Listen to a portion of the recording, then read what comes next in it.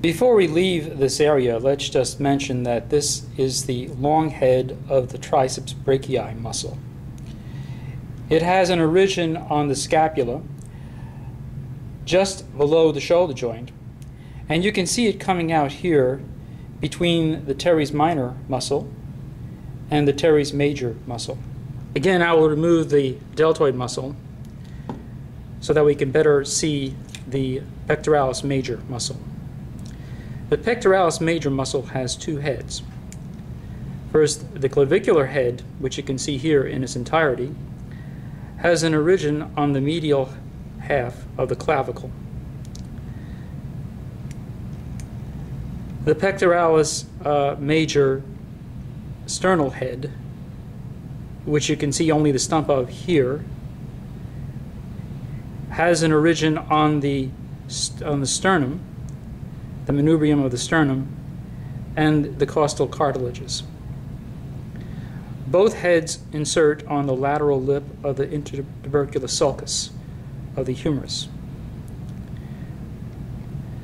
The pectoralis major muscle flexes, adducts, and medially rotates the arm at the shoulder joint. Now we have a view of the anterior surface of the scapula. In this view, you can see the stump of a muscle right over here. This represents the Latissimus dorsi muscle. It has an insertion on the floor of the intertubercular sulcus of the humerus. This muscle adducts, medially rotates, and extends the arm at the shoulder joint. This is another view of the teres major muscle. Again, it has an origin